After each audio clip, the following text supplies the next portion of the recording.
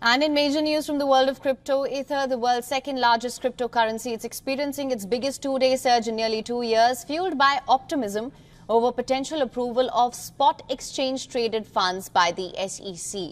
Meanwhile, Bitcoin also on the rise, nearing its March peak as investors react to the latest regulatory developments. Here's the report. Ether, the world's second biggest cryptocurrency, was set for its largest two-day gain in nearly 2 years on Tuesday, on optimism that spot exchange-traded funds for the digital asset may soon be approved. Ether was up more than 8% on the day at nearly $3,780 after jumping almost 14% on Monday. Top cryptocurrency Bitcoin also rose, now just 4% shy of its March peak of over $73,800.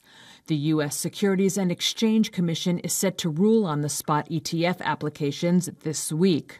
Analysts and investors said Tuesday's crypto gains were a result of unconfirmed talk that the regulator might approve them.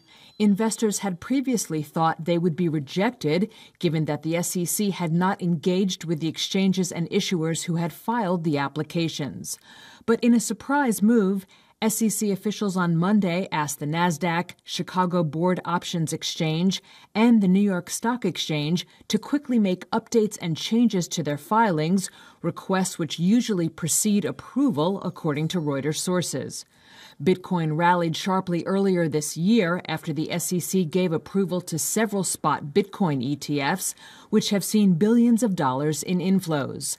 So far in 2024, Bitcoin has gained 67%, but Ether is now close behind with a gain of 60%.